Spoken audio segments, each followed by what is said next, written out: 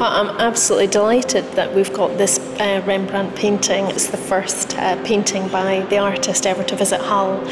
And for that reason, it's a very special thing. Remarkably, by this stage, he was kind of mid-20s, but he was already kind of at the peak of his career and his fame. He was doing incredibly well. He was at the height of his artistic powers, really, at this stage, so very much sought after. He would have received many commissions and been very much in demand. Christopher Wright, a scholar of Dutch 17th century work, he identified this notebook written by a British engraver and antiquarian called George Vertue, and it was written in the early 18th century.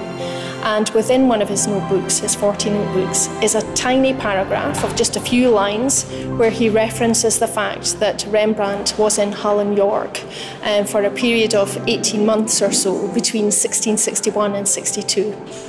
Christopher Wright had researched the documentation on Rembrandt in Amsterdam, and there is a gap in the documentation for Rembrandt being in Amsterdam at this time. So the suggestion is that by this time, 1661 to 30 odd years after the painting of this amazing work, Rembrandt was having a lot of financial difficulties. So he would have a motivation to escape creditors in Amsterdam by coming across to Hull.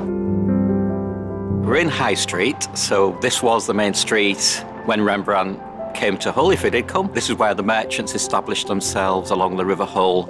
Hull was then emerging as one of the big European ports, connected to the trade that was taking place around the Baltic and around the Low Countries, around the Netherlands as well. So some of the merchants living along here were becoming incredibly rich and powerful. The significant people would have been people like the Listers and the Maesters and the Blades and families. If he did paint in Hull as well, which there is speculation that he may have done, they would have been commissioned by those people, really. When you look at the old maps, you can see that the town had a massive wall around it, all built of brick. It did look very European as a town. It had just recovered from the Civil War. The town was really heavily fortified and defended, and lots of little medieval streets as well that were still around, still are today, that you can still wander around. And in fact, that period, the 1660s, there was a lot of rebuilding going on in the city. Some great houses like Wilberforce House probably dates back to that period.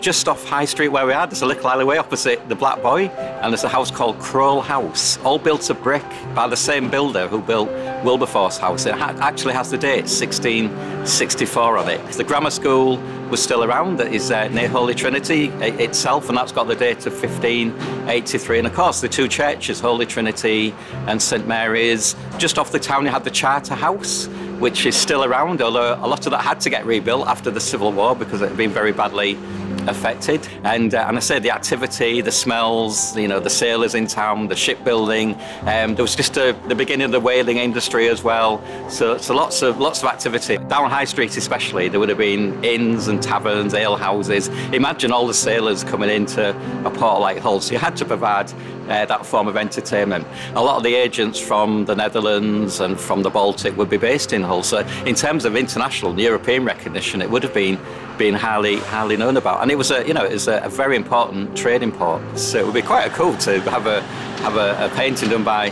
Rembrandt.